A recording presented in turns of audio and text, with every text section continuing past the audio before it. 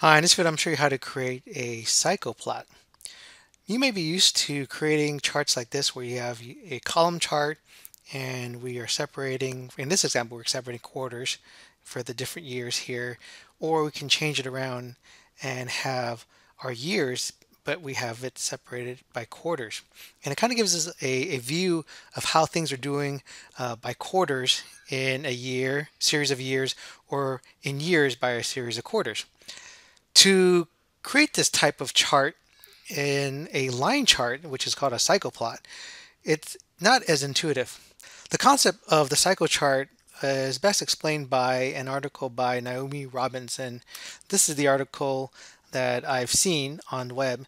Even though she is not the one who created it, she actually cites Cleveland, Dunn, and Turpinning in a 1978 probably book of how to create what a cycle plot is. She does give a good review of what a cycle plot is and does.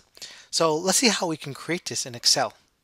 So we're back in Excel and I have my data here and it's from year 2000 to 2003. We have it for each of the quarters. The best way that I see to create this is to put it into a pivot chart, a pivot table first. And all I need to do is just select within my table, arrange my data, go to Insert, and select Pivot Table. And I'm just going to bring this pivot table into the existing worksheet here. So I'll make it in SL F1. Click OK. And the year that goes first. And then the quarter I'm going to bring over here. And the values I'm going to bring over here. Also like to have this in a different view. So go under Design, under Report Layout, tabular format. So it has the view a little bit differently. Get rid of the totals here. I don't need that. Right click and deselect that. Also the grand total I don't need. Right click and remove grand total. And I have the beginnings of my chart.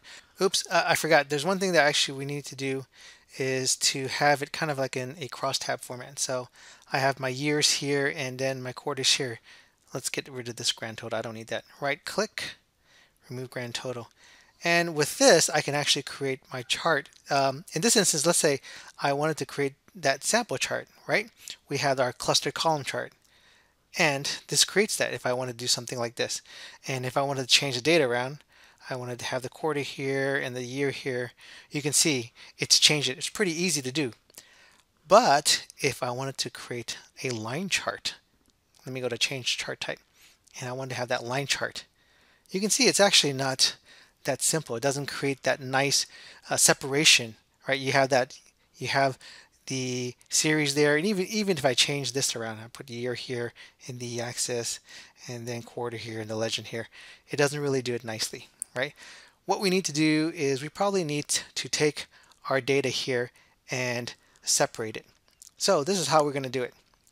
Let's delete this chart. What I can do in this instance is I can use the pivot table to our advantage and just copy and paste it into a new range. So I'm going to bring the quarter back down here. And in order to have that separation, as you see here, we have that separation between the different portions or the different series of data. We need to have a pseudo separator in our pivot table. So we want to have a blank row after each segment here of the year. So I can go under, let's say I can go under the first one here and I'll insert a blank row. So under each item, so under each first category here or year, it's going to give me a blank row. Now I can just take this particular set of data, Control C to copy, and then Control V to paste. Now I can use, and then I'll just paste this as values so I don't get any of the formatting and potentially not copying another pivot table.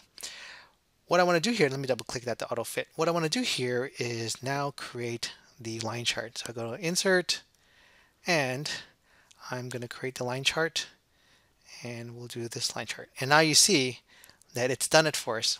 And the reason why we have these blanks here, these blanks between the series of data is because we have these blanks between the table. So we have our year 2000 and we see our trend for each of the years, quarter and quarter two, etc. Now, if we wanted to kind of change our data, we can actually go back into the pivot table and do that, right? So if we didn't want it to have it by year, we want to have by quarter, we'll just move quarter up first, right? And then it's going to show us that. And I can just remove that total and take this data now, Control C to copy, and then put it over here. We can do just paste as values here.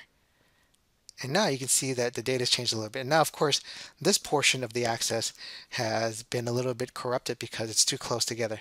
What we can do is just make that particular axis label instead of horizontal, vertical. So I'll just select on the axis label, right click, format axis, and instead of having it horizontal, we'll make it vertical, right? And after that, let's close this. And now we have our cycle plot, which is bound by quarter. So now it's viewing the data as a quarter. Q1 for year 2000, 2003, Q2, 2000, 2003, etc., Q3 and Q4. So that's how we can create a cycle plot by getting some help from a pivot table. So I hope that helps. Thanks for watching.